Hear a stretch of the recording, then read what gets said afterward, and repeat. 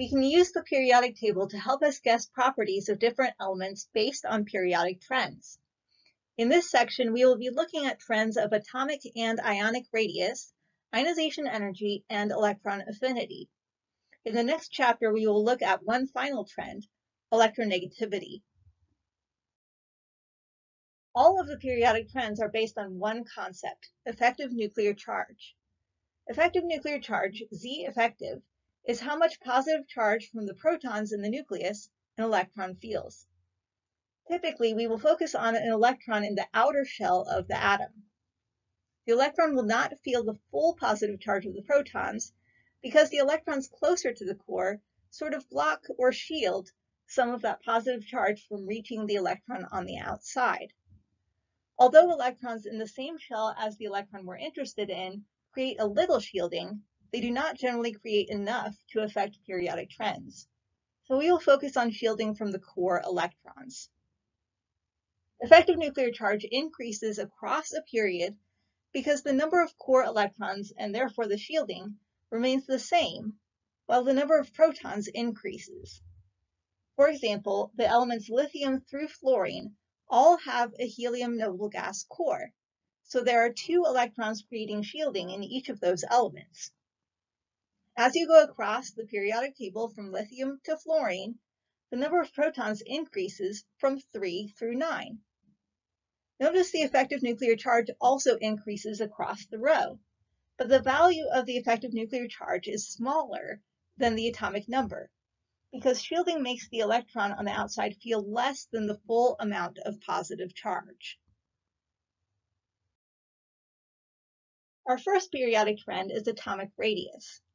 For covalent diatomic molecules, the radius can be found by taking the distance between the 2 nuclei and dividing by 2.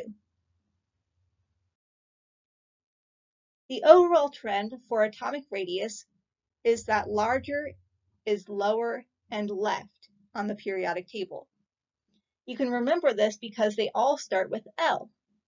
So helium is the smallest atom since it's in the upper right of the periodic table. And cesium is the largest atom because it is in the lower left. This overall trend is really a combination of 2 trends: what happens as you go across a period and what happens as you go down a column of the periodic table. As you go across the periodic table, the effective nuclear charge increases. That means an electron on the outside feels more positive charge. Remember, opposites attract. So the electrons on the outside are pulled inward, and the atom contracts. You can see in this chart that for each period, for example, from sodium through argon, the radius generally decreases as atomic number increases. As you go down a column, atomic radius increases.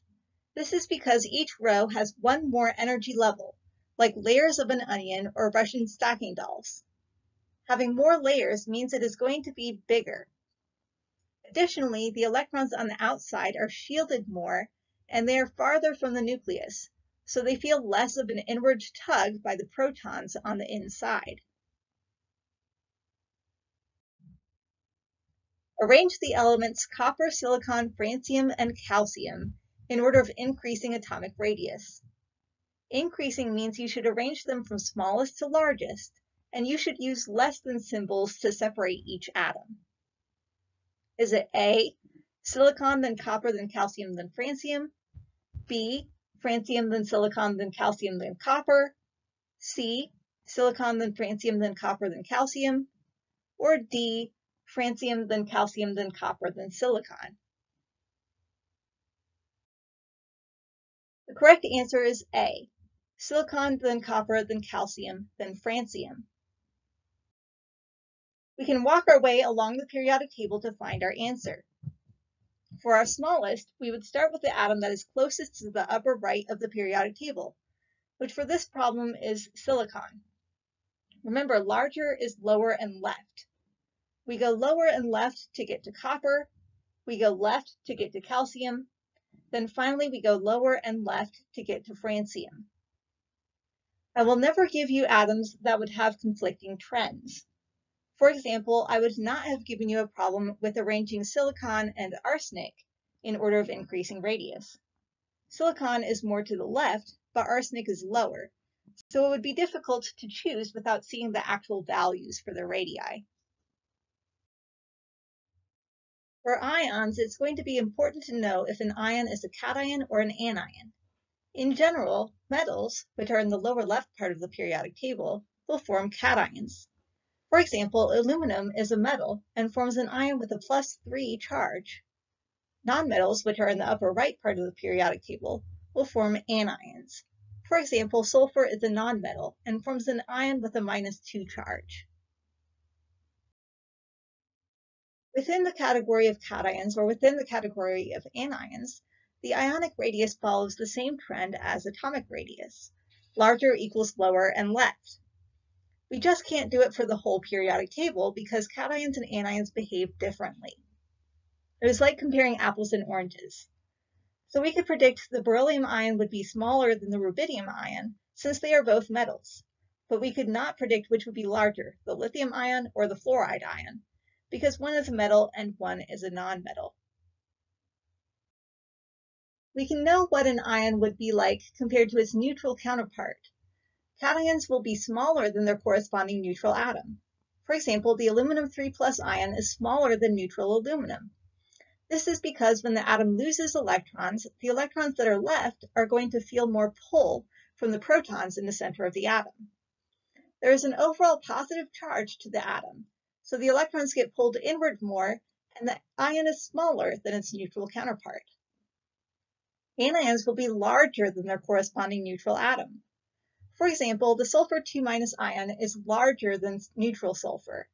This is because when the atom gains electrons, there will be more electron-electron repulsions, pushing the ion to be larger than its neutral counterpart. Which has a greater radius? Is it A, the neutral oxygen atom, or B, the oxide ion, which has a -2 charge? The correct answer is B, the oxide ion.